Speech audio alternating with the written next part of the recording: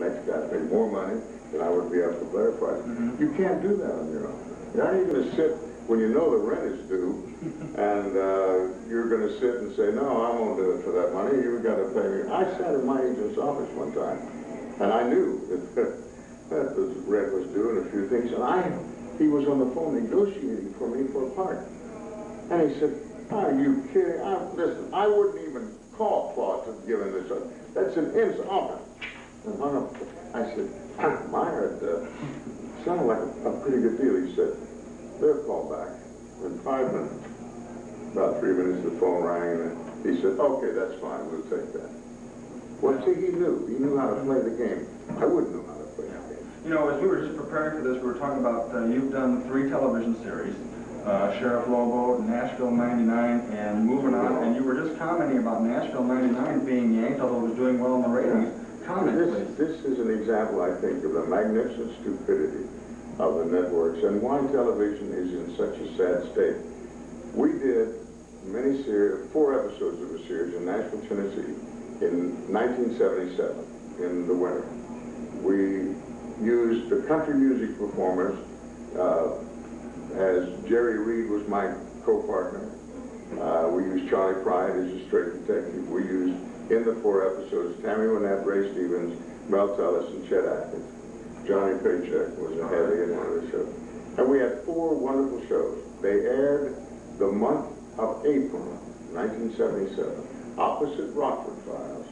And we took the time slot 4 weeks in a row. And CBS did not pick us up as a series for the fall. And who knows? Yeah. Well, at that time, the AMA and the PTA were up in arms about violence on television.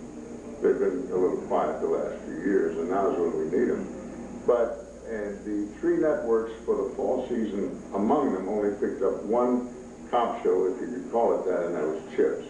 And they turned down our show. They kept calling Ernie Franklin, our producer, saying, give us another Nashville 99. Ernie said, why don't you take the one I gave you? Hey, look, we never put anything back on that we took off. Wonderful. So, Claude, you mentioned that they're going to be showing a film that was really one of the bigger change of pace from Planet of the Apes. I'm not sure which series. It's airing tonight, right? But it's one of the, I think it was the last one. The 5th one, Battle for the Planet of the Apes. You were an ape maker, which a lot of well-known actors did. I played General Aldo, head of the Gorillas. Okay, he was a villain, wasn't he? He killed Caesar's son. And ape never kills ape. Right. And he gets thrown out of the village. He gets ostracized. Then later has a sword fight in the trees with Caesar and then gets killed. And it took about 3.5 hours to do the makeup and approximately 4 seconds to get it on.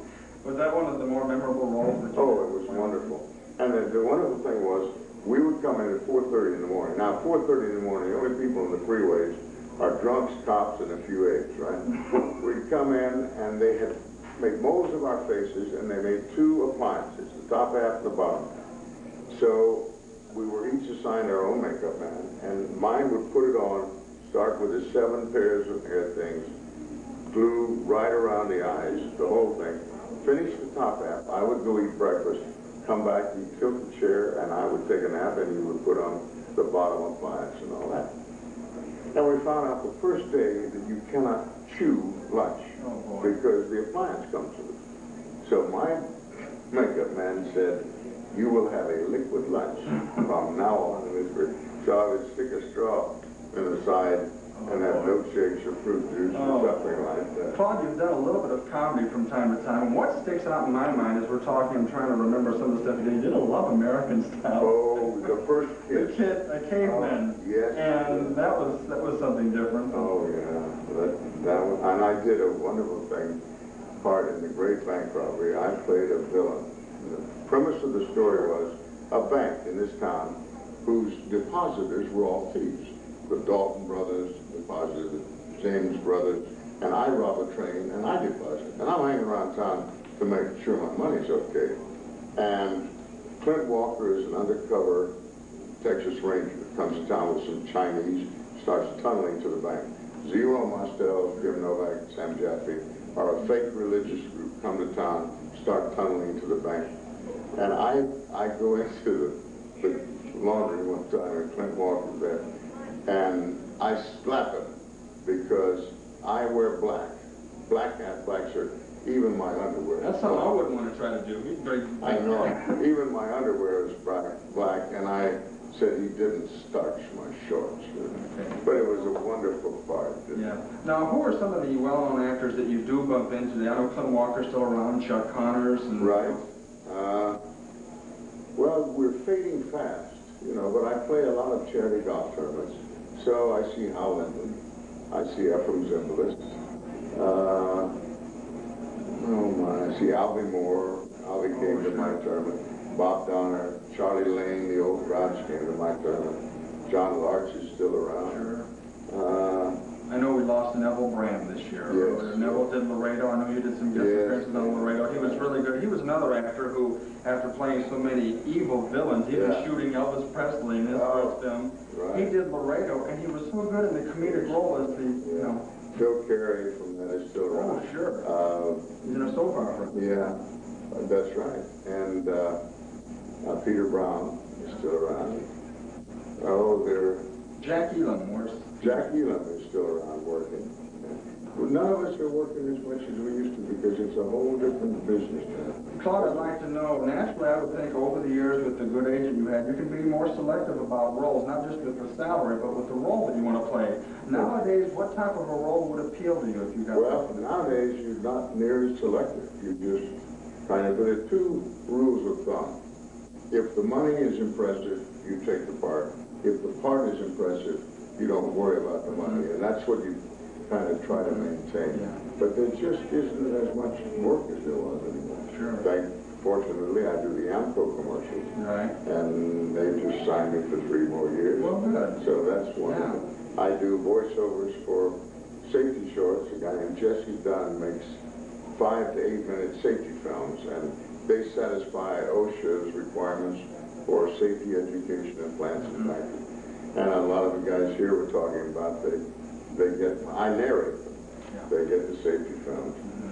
So it's, after a while, it's sad that our business has dwindled. I feel very sorry for young actors starting out because there's so little places to work. Which is another question here I was going to get to. Somebody comes up to you in the early 20s or late teens that are really serious about the profession of acting.